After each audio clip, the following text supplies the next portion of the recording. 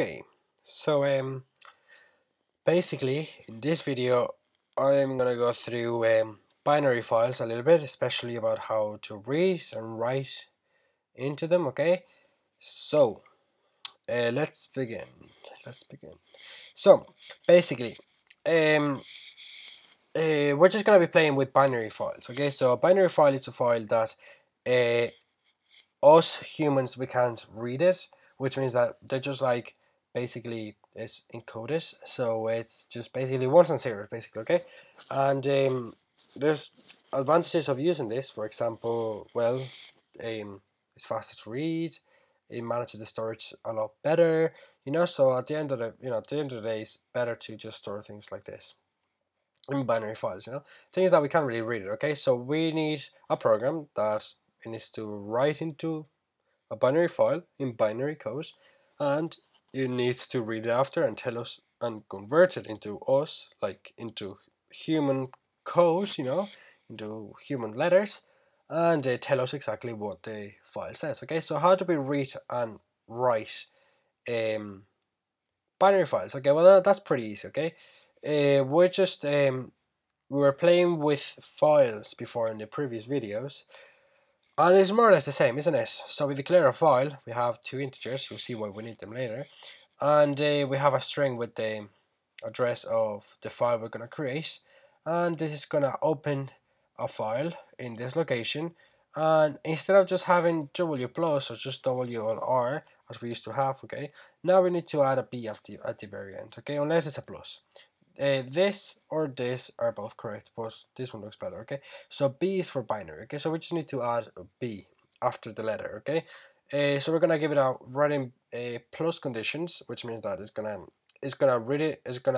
create a file if it doesn't exist in that location, and if it does exist, it's just gonna give it writing permissions. Okay, we need a B because the binary file. Okay, so now that we know that, we need what do we need? Well, this bit here is basically to see a random random numbers. Okay, just really forget about it. We don't really need to know what it means. But what we're gonna do in this program is we're gonna insert 1,000 integers from 0 to 9 inclusive. Okay, so that should really say it should really say 0 to 9. Okay, so what does this mean? Okay, what we're gonna do is we're gonna go 1,000 times. So the first one we're gonna do r is equal to random is gonna get a massive number, and we're gonna get the mod 10, which means the very last digit. Okay, so if you don't know, okay, so we have this number, if we do mod, okay, let's say we have this number, if we do mod 10, the number we're going to get is the very last one. Okay, that one there. So we're basically getting random numbers from a 0 to 9 inclusive. So we're just assigning them to r. So what do we do later? Okay, well, we need a way to how do you say, write things into this binary file. And how do we do this? Well, that's pretty easy. We need different functions. Okay, we're used to use other functions like sig at c. Well, that's to read. Okay, but a fput c to put characters. But that's normal files. We actually need function that is going to write is gonna write this integers, characters, or arrays into a binary file. Okay, how do we do this? Well, that's we're gonna use the function fwrite. What fwrite does is, well, it takes actually 4 arguments. Okay, the very first one, okay, is the address of the variable, the content of the variable we're going to use. Okay, so in this case we want to put r, which is going to be a number from 0 to 9. Let's just say 3 for sake of easiness. We need the first argument, we need the address of 3. Okay, the address of r, which is, let's just say the address of r, is 1 2 3. So the function needs that. Okay, I'll tell you in a second why it needs the address. Second one, we need the size. We need how many bytes. Okay, so the size of the thing we're going to read. Okay, because the program needs to know how big am I going to write into this file, and the way to know this, it needs the amount of bytes. Okay, so by doing the function size of int, is gonna give us the size of an integer in bytes. Okay, so we need to go to Google and look up, oh, how many bytes it's an integer. Well, we can just do the function. Okay, if we're doing a character, we can just do car. Okay, but in this case it's an integer, so you know. Then this number here, we need to give the function how many blocks is it gonna write into. Okay, because it's gonna divide.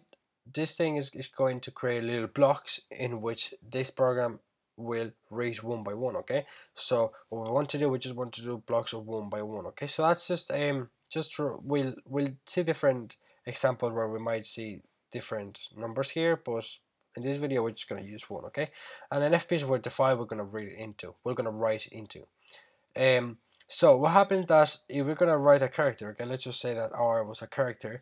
Well, in this case, okay, in this case we will need to give us the address, because R is already telling the address of it if it's a character or if it's an array. Okay, array of characters.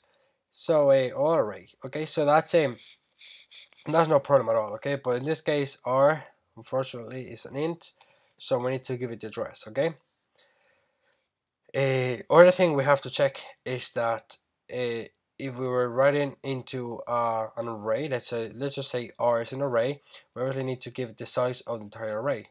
So basically we need size of int by the how big the array is. If the array is 10 elements, we will have to give that argument. But in this case only one number, so %r. Okay, so it's gonna get the first number R, assign it to R here, and insert R into the file. Okay, so let's just run it now.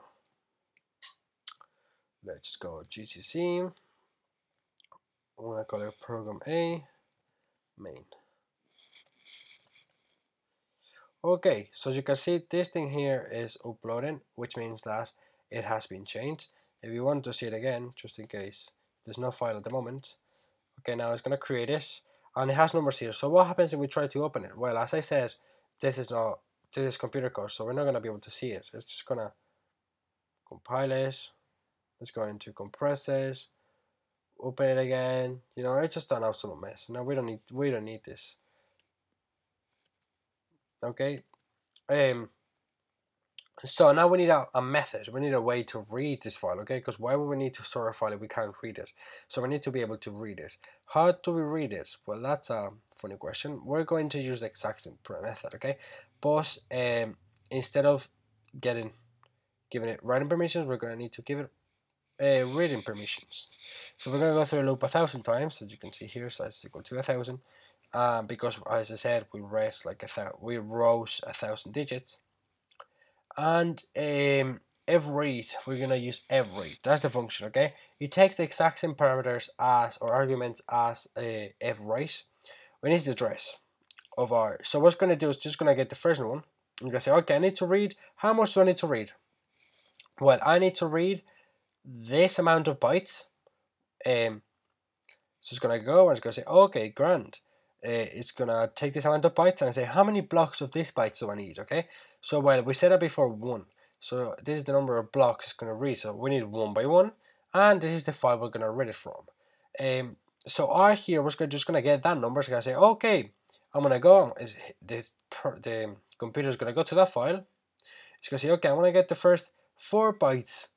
The first block of 4 bytes of the thing of code, and I'm gonna put it, where will I put it? Okay, it's gonna go to the first argument, and it's gonna go to the address of R, which we said before it was f123, and it's gonna go there. It's gonna go there in RAM, and it's gonna insert the value. As we said before, I think before we said 3, for example, for the first one, and it's gonna insert. Let's just say the first value is 3, and it's gonna insert it into the address of f123. Okay, so that's what the program is doing. Okay. Problem is, well, there's no problem. Okay, then R now contains the first number, as we said, for example 3, and it's gonna print it. Okay, we're gonna print it to the console, and I have a space here. Okay, as you know, I think you noticed. That's just to make it visually appealing, because if we didn't have a space here, it's gonna be number by after number, so we wouldn't be able to like read it properly. So that's just to make it visually appealing. Okay, appealing. So let's just run our program. Okay, let me just compile program B. Now let's just run it. And look at that. Oh, it wasn't 3, it was 1. That was just coincidence. Anyway, so now we have 1,000 digits in our screen. Okay, so it's written one by one. So we know now that it's working. Okay. Um, Also, I want to mention that fwrite has problems in Linux and Mac. I don't know about Windows, but I suppose some of you have seen 80 or another number. It gets segmentation problems when you run it, when you compile it and when you run it. So uh, one will do. Okay, that's just problems. I don't know. Okay, so we've done that. Okay, now what do we need to do after? Okay, now we know how to read things and how to write things. Okay, so a little challenge or laugh we should do. Well, you should do it because you kind of have to. Is how to copy from one to another. Okay, and the way to copy from one file to another is gonna be a bit more complicated, and that is because